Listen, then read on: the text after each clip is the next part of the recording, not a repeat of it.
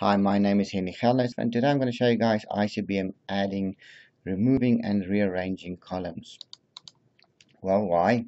Sometimes it is necessary to add details you want to look at or remove details you do not want to see from a view in ICBM queues, or even just moving the columns so that the info is where you want it to be.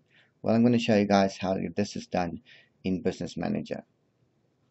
So here we are in Business Manager, and I've already got a few views set up with queue information in them.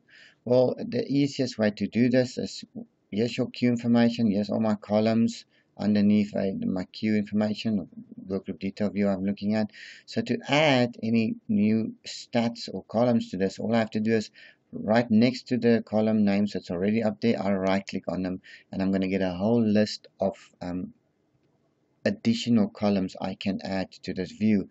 I mean, there's a list long, and I can even go more, and it will even go into more depth for me to go and click on. So either way, you can just click on these ones here, or you can right click in there and just, of course, click one of these. I can say I add this one, I want to add ICD right reasons, and so on.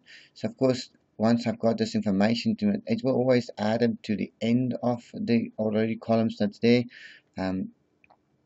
So if I wanted to have this information right here in the beginning where I want to see it, where it's important to me, or like an account code, I just click on that column and then just drag it to the position I want it to be in. And so I let go. Now it's sitting right next to my name column. Also, if I want to just remove a column, I don't want to see this information anymore, again I right click in here and I then just remove the little tick right next to the information I don't want to see. Just click on it again, and that column is now not visible anymore. I can do this on any view where there is queue information. So I just added another one just to show you guys the same thing here. Yes, just the agent or workgroup queue information, and I've got columns in here as well, and the same thing's going to happen if I right click in here. It's going to give me all the names of the columns I can add. I just then click on the actual column and it's going to add that information to me. And again, from here, if I want to see the actual number people dial, I click on it. I can just move it to the next to where I want it to, and there's the information moved. And again, just to remove it, I'm going to right click and say I don't want to see this information anymore, and I can then remove that information from the view.